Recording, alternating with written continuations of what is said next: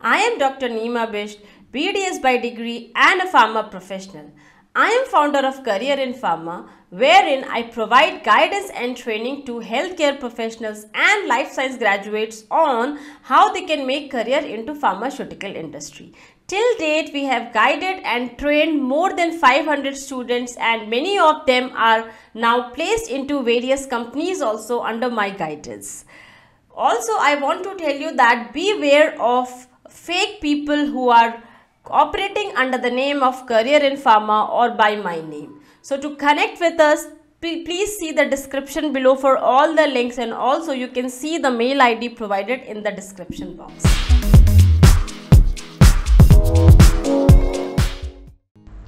Hello everyone. Once again I welcome you all to Career in Pharma. So today in this video I will be talking about one of the most important questions for clinical research operations. It means whenever you are going to give interview for fresher level or experience level also, this question is the most important. You should mug up and you should learn this question, and the question is, what are ICH-GCP principles? Yeah.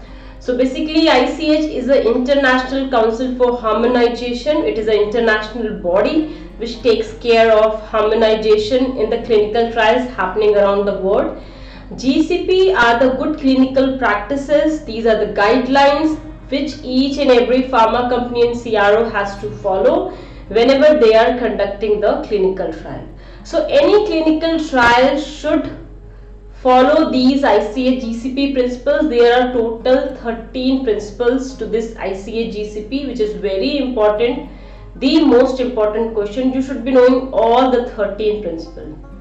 Not necessary that you just learn word by word or exactly mug up whatever is written. First try to understand it, and then it will be very easy to remember also. No need to each and every word should not be like given as per the document, but you can do here and there. The crux of that single principle should be clear. Okay, now before moving forward to 13 principles of ICH-GCP, let me tell you one thing, that main agenda, main motive behind any clinical trial is that the right safety and well-being of the clinical trial participants should be the utmost priority for any company running the clinical trial, and it should not be compromised.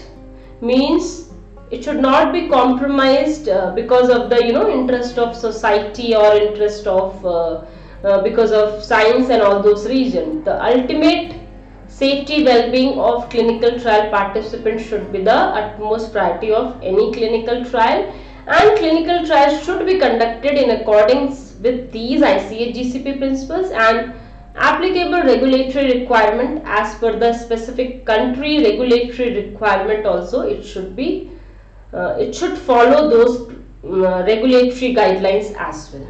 Yeah, sometimes country wise, city wise, area wise also there are some requirements, legal requirements, that also they should follow and comply with, and one of the most common among all clinical trial is ICH-GCP, because ICH-GCP is internationally followed and will remain same for each and every country.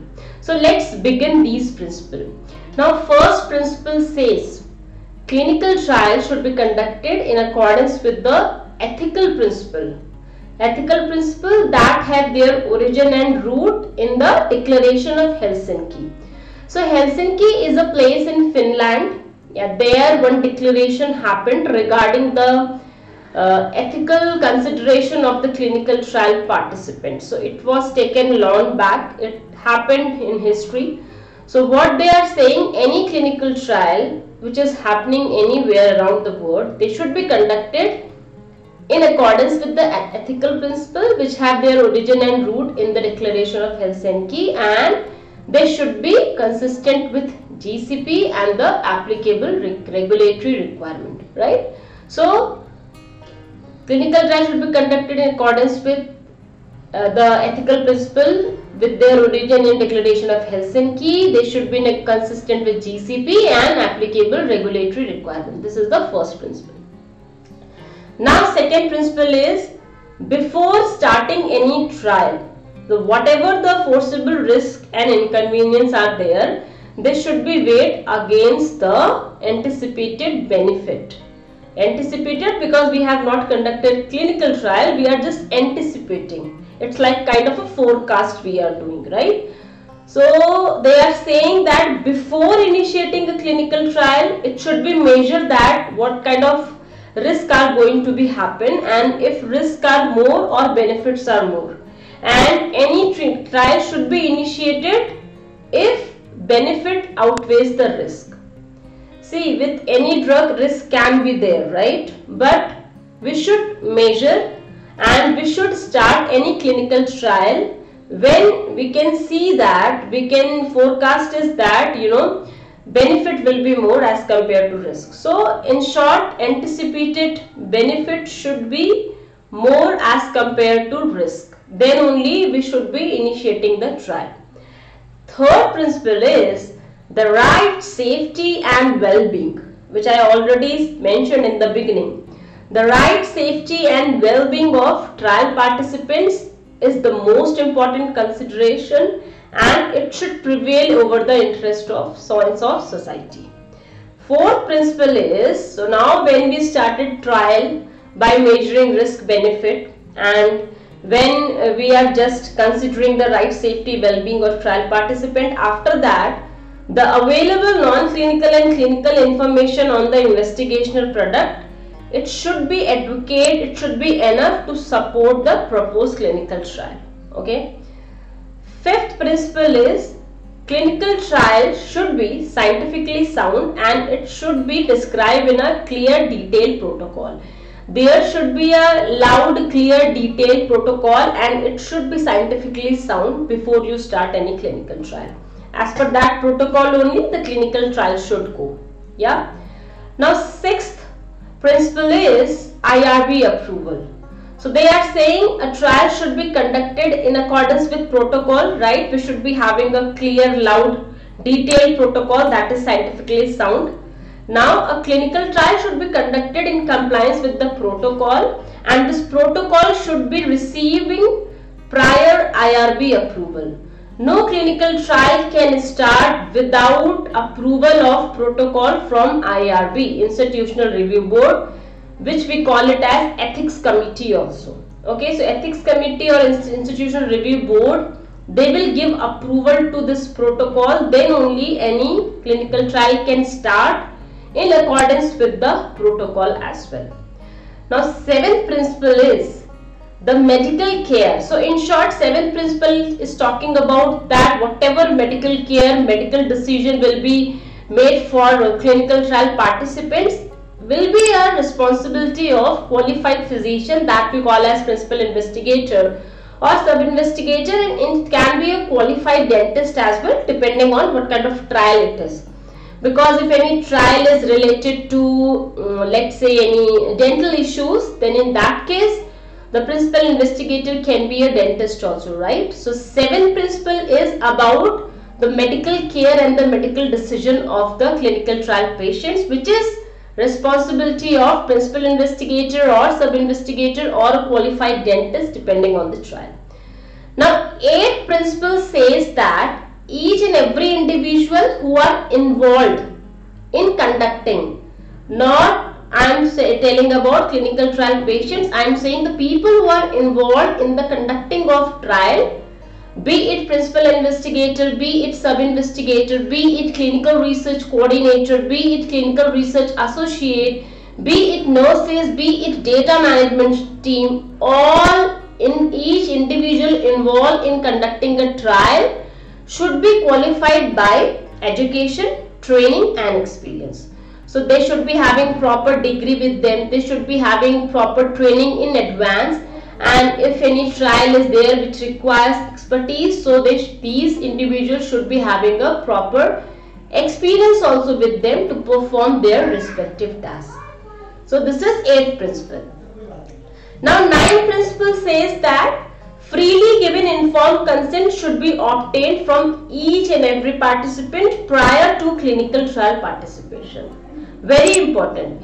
there should be a proper informed consent process, documentation, everything, and this informed consent should be given freely by each and every clinical trial participant before starting the clinical trial. 10th principle says all the clinical trial information, whatever we are recording during clinical trial, it should be recorded, handled and stored. So first of all, we have to record it, take it, in a proper manner. We should be handling it in a proper manner, and then after that it should having a proper storage in a way that it should allow its accurate reporting, interpretation and verification. Means whatever data we are recording, handling and storing should be able to it should be accurate, and we should be able to report it, interpret it and verify it. Yeah. 11th principle says that confidentiality of all these records which we are recording, handling and storing, confidentiality of all these records that could identify participants should be protected. Means confidentiality of records should be maintained, and anything which can identify any clinical trial participant should be masked. Identity of each and every individual clinical trial participant should be protected, respecting the privacy and confidentiality rule in accordance with the applicable regulatory requirement. Now 10th principle says investigational product, okay, the clinical trial drug, the test drug, it should be manufactured, handled and stored. So first, manufactured, handled and stored in accordance with applicable good manufacturing practice. So there is something called GMP, which is like a guideline rules for manufacturing of any drug, manufacturing, handling and storage. So the investigational product which is in use inside clinical trial should also follow good manufacturing practice in terms of their handling, manufacturing and storage. Yeah? They should use in accordance with the approved protocol. Means whatever dose is mentioned in the protocol, whatever way is mentioned in the protocol, accordingly the investigational product should be in use inside clinical trial. Yeah, means if it's given twice in a day, so accordingly we have to give. If it's written intravenous, so we have to give it intravenous, right? And their storage, manufacturing and handling should be in accordance with GMP. Now last principle, that is 13th principle, says system with procedures, okay, system with procedures that assures the quality of each and every aspect of trial should be implemented. Means we should be placing such kind of systems and procedures inside clinical trial that it should be assuring the quality of each and every aspect of trial, and not just we should be having those kind of system and procedure, we should be implementing it also, so that at the end of the clinical trial we will be getting a quality data. Because whatever trial we are doing, ultimately what we need quality data that can be replicated, that can be verified, that can be interpreted, right? So there should not be any compromise with the quality of the data, because ultimately the data which we are going to submit after this clinical trial to the regulatory authorities, they are going to give us approval, or they can disapprove also depending on the data, because they will not be coming directly at the site. Every interpretation they will made by going through the data. So the data should be a quality data. Yeah. So guys, these are all the 13 principles, ICH-GCP principles, which should be followed while running any clinical trial in any pharma company or CRO. Yes, and all the professionals involved inside clinical trial, be it nurse, clinical research coordinator, trial coordinator, assistant, each and everyone should be knowing these principles thoroughly. Yeah, so these are the 13 principles. If you understand it, then no need to mugging up the things.